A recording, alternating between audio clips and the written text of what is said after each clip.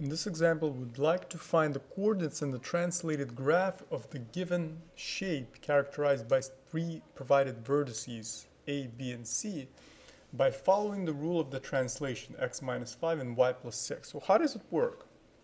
So notice that basically what this means is that we basically have to subtract 5 from each x and add 6 to each y. Okay? So in this case, here's how this will look like. So we know that the rule states that x will add a certain a value, and then the y will add a certain b value. Okay? So what this basically means in this case is that we will have x plus -5.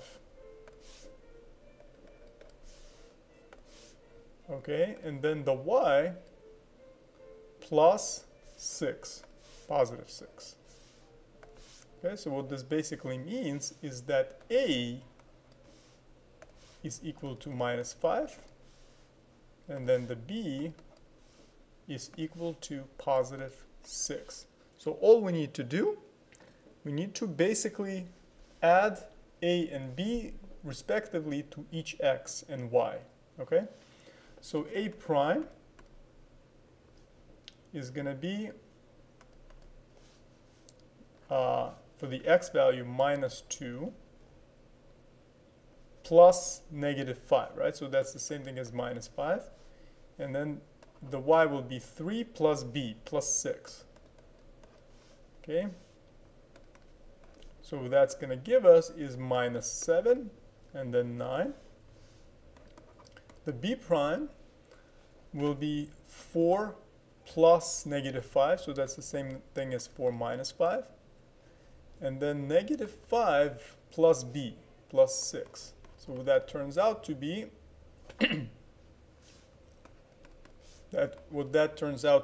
is -1 and then +1. And then finally the c prime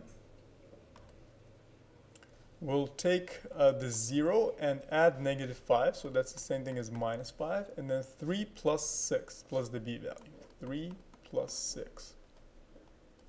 All right, so that what that turns into is that you get -5 and 9. Okay, so let's plot the original points, and then we're going to plot the translated points as well. So -2, 3, so that's here, that's A. 4 minus 5, 4 minus 5, that's here, that's B. And then 0, 3, okay?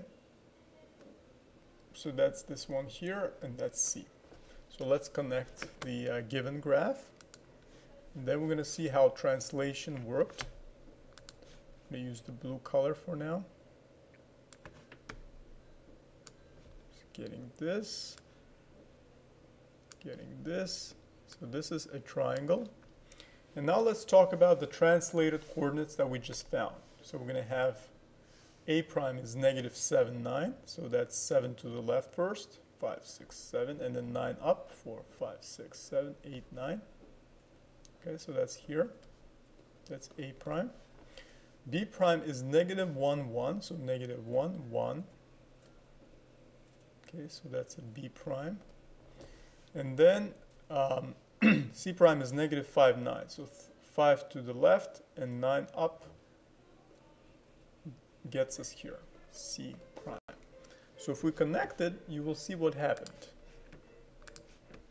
We will get something like this. I know the shapes may overlap, but that's fine. That's not what we need to worry about. So this is what happened. So notice the translation does not change the orientation. It simply moves, and nor does it change the shape itself. It doesn't change the angle measures. It doesn't change the lengths of the sides, not like dilations work, right, either. So it's not rotated, it's not reflected, it's not enlarged, or it's not made smaller. It just moves it in a certain direction. right? It can move it diagonally, it can move it up, it can move to the right, down, etc., right, left, right? So it doesn't change the angle measures, doesn't change the orientation of it, right? A prime, C prime is horizontal, so is the AC, right? And the same thing, so parallelism is still there, okay?